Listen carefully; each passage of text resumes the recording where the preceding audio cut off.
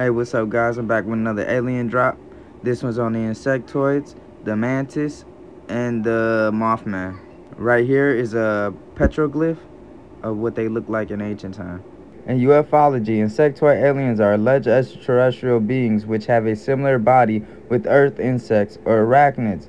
These beings are involved in alien encounters and alien abduction scenarios, but their presence is not as widely reported as Nordic aliens and gray aliens. Before 1990, the UFO reports concerning insectoids included only the Mothman and the Allagash abductions. In 1992, the alien abduction researcher Brian Thompson claims that a nurse acquaintance of his reported that during 1957 in Cincinnati, she encountered a 3-foot tall praying mantis-like entity 2 days after a V-shaped UFO sighting. This mantis-like creature is reminiscent of the insectoid-type entity reported in some abduction accounts. Mantis aliens are perhaps the most mysterious and unsettling of all extraterrestrial creatures.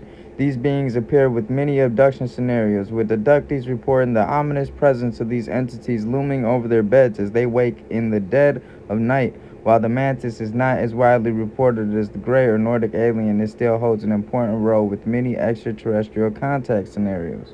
Insect beings appear within mythologies throughout the world, including Native American and African folklore. The Cohesion tribe of Africa specifically regard the mantis as first living creature upon the earth who granted life to animals and humans, inventing language and bringing fire to the people. It is even said that the mantis created the moon as a guide for hunters by throwing a gallbladder into the sky. Physical characteristics. By far the most striking aspect of the mantis alien is its physical kinship with the praying mantis, the carnivorous and bipedal insect of its namesake. Many report these beings as 6 to 7 feet tall with long, thin torsos. Their necks, arms, and hands have additional joints.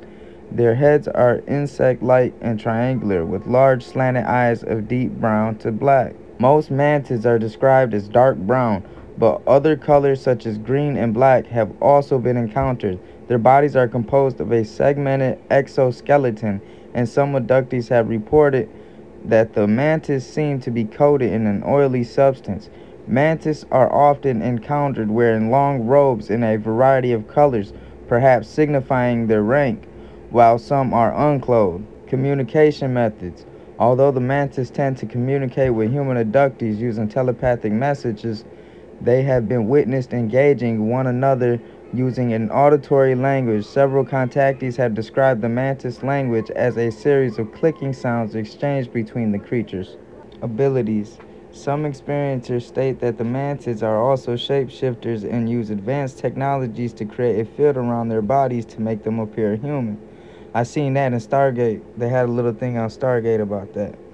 Common abduction scenario. The mantis tend to be overseers and often appear to be in leadership positions of power during abduction.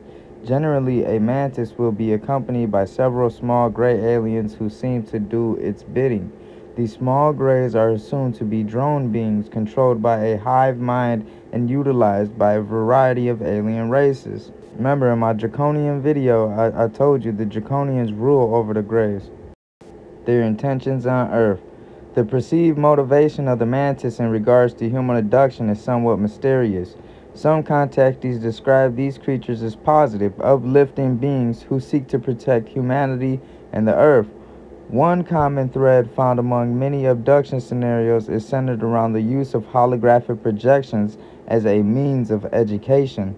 Abductees often report mantis beings showing them holographic images of the destruction of planet Earth to illustrate the possible negative impact that our species could have upon the planet. Others have reported an increase in psychic abilities. Post-abduction, many experiencers claim that the mantis seem to possess the uncanny ability to put abductees at ease, offering telepathic words of comfort that eliminate the fear of an encounter. Human DNA harvesting. However, some return from their experiences with the mantis with a darker point of view, stating that the mantis wish to conquer and control Earth rather than aid in human ascension. Some believe that a mantis hybridization program is currently taking place using human DNA to create a new species. Some abductees report the presence of tall blacks, a creature thought to be such a hybridization. Experiencers describe these beings as incredibly tall and more humanoid than insectoid.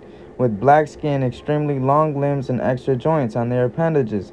These abduction scenarios are very similar to those involving mantis aliens and seem to evolve around medical experiments.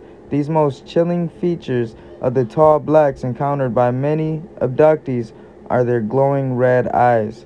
Alright, y'all, that's about all I got for today. This was an insectoid alien.